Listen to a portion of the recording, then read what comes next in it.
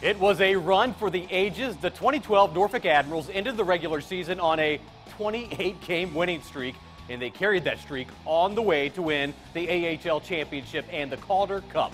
I'm Brian Parsons. Arguably the best minor league hockey team of all time, the Calder Cup champion Norfolk Admirals are back in Hampton Roads to celebrate the 5-year anniversary of their championship team. And look at this line at the Waterside District. It was all the way out the door, across the bridge, all the way to the garage, and here comes the Calder Cup. Here comes the team. All told, the Admirals won 29 games in a row if you count the playoffs, 43 of their last 46 games, and they swept their last 2 series to win the Calder Cup.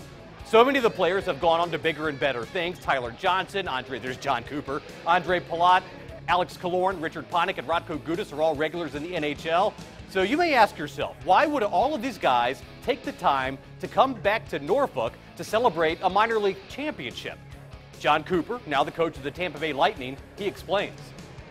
You want to know why it's happening? So the last night we were together in 2012, we had a dinner at Bodega's. It was just the team and the coaching staff. And when the first guy was walking out, he said, he picked up the cup, he gave a speech, and he said, 5 years from now, let's meet right here. And that's how it started. And as the night went on, every time somebody walked out of the door, they picked up the cup, they said what the team meant to them. See you in 5 years. And everybody stuck to it. And now 5 years later, we're here. Now this is video of the championship parade down Granby Street 5 years ago. The team will forever be remembered for the incredible streak of 28 regular season wins in a row.